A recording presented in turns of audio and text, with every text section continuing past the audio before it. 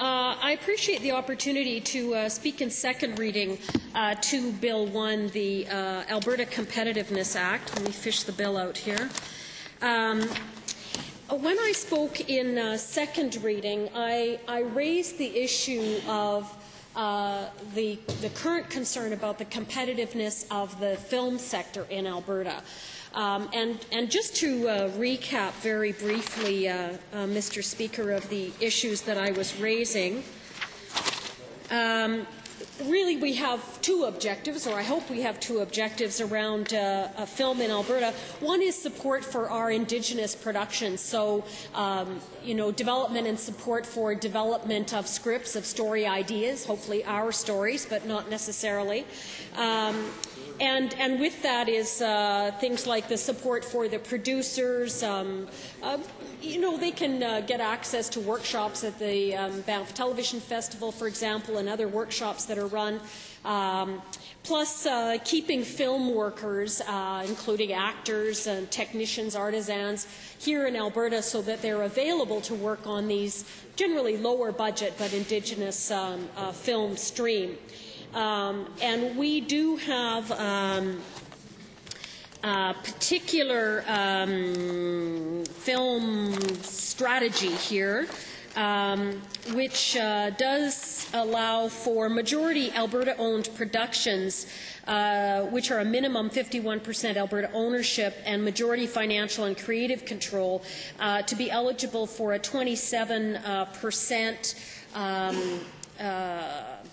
grant program back on the amount of money that they have spent, and that's capped off because the total fund is some amount that doesn't come to mind. It got cut this year, but we just don't have enough money in this fund to be able to give everybody that 27%, for example. And there are enhanced eligibilities if, for example, the production employs Albertans in 3 or more of the creative positions, or 2 more creative positions and plus trainees, they're eligible for up to 29%. So that's what we call Stream 1. The second objective that we have here in Alberta, or at least I hope we have, is competitiveness for the non-Alberta, non-Indigenous production. So in other words, the ownership of the production is less than 51% Alberta owned. And we've ended up with 2 streams in that one. One is a sort of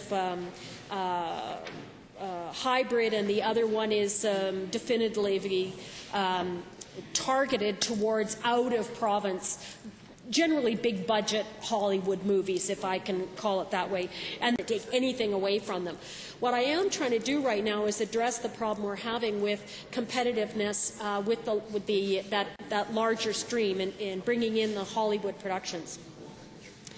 And what they've asked for basically is a bump up of the amount of the percentage that they would qualify for, because the percentages I was addressing earlier, that 27 to 29%, that's the highest percentage that would qualify, and then it drops down from that. So the Stream 2, the equal or minority Alberta ownership, which is that hybrid one, is 25 to 27%. But by the time you get to Stream 3, all other eligible productions, you're into the 20% range. And if they do the enhanced eligibility, they could get up to 22%. And we're just not competitive. In BC, they recently raised their film tax credit from 25 to 33%. And I've heard from a lot of people involved in the film sector in the last couple of weeks, and I am shocked at how few of them have had work in Alberta over the last year, and almost none of them have work lined up for the next year. So that competitive edge that we had, at one point we were just below BC in a point in attracting outside production here into Alberta. And remember that for a small investment on our part, we're getting a return somewhere between $6 back per dollar invested and $10 back per dollar invested, depending on which formula you want to use. So it's great return on investment, but it also employs Albertans. And I just had an email from a friend whose wife is a producer. Now, and this is not small stuff. She was assistant director to Ang Lee on Brokeback Mountain. This is not small potatoes. This is big Hollywood stuff. She was assistant director on that, and she's now gone to BC to look for work. So there's a highly qualified director, producer, organizer, film worker who has not worked in Alberta and is now going to BC to look for work and is leaving her family here to go and do it.